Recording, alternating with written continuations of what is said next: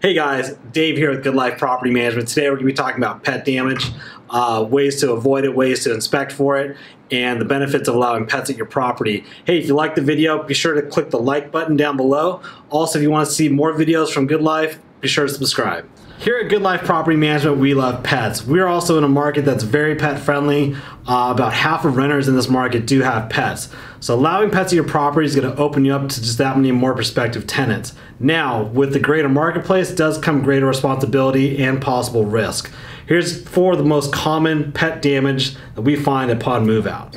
The first thing we're talking about is pet hair. This is one that's often overlooked. It's real difficult to detect at move out.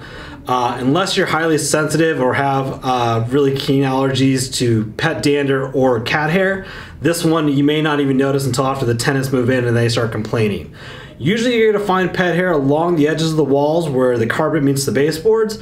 What I like to do is go in there and just take a little pinch there, and whatever I pull up, I'm usually going to find pet hair. It's easy to vacuum up. Most of your professional carpet cleaners will have a high performance vacuum. A lot of them even recommend using a HEPA-Vac, which is a vacuum cleaner with a filter on it that it allows for smaller particulates to be trapped inside the filter, less releasing into the room and causing the same issue that you're there for. The second one is going to be actual carpet damage. This one is probably the most common and the easiest to see.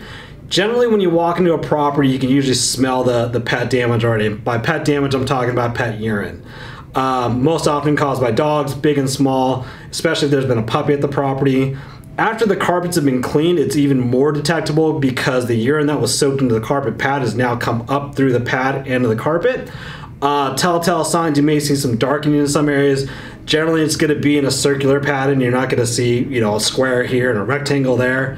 What you want to do is get down and actually get not your face in it, but sniff for it. You'll be able to have that telltale sign of pet odor, and even pull the carpet back to inspect.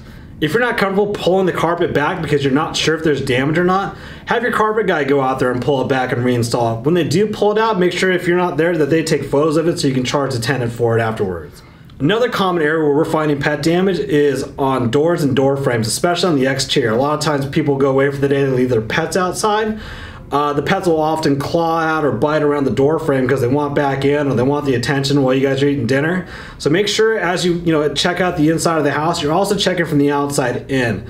Patios are notorious for this. A lot of times pets are left on a small patio and they get really excited and start pawing around the door frames, as you can see in the photos here.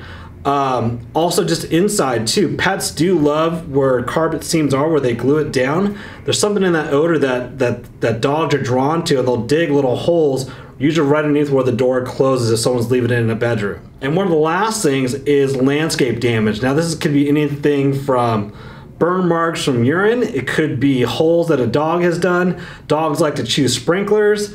Dogs will also destroy fences, scratching them, knocking planks off. So this is also something you want to check after a dog has been at the property. A lot of times it'll be dog feces or cat feces in gardening areas, so you also want to check for that and charge the tenant appropriately. If you have any questions here at Good Life, we're always here to answer them. Again, if you like what you saw today, hit the like button or hit the subscribe button, and we'll see you at the next video.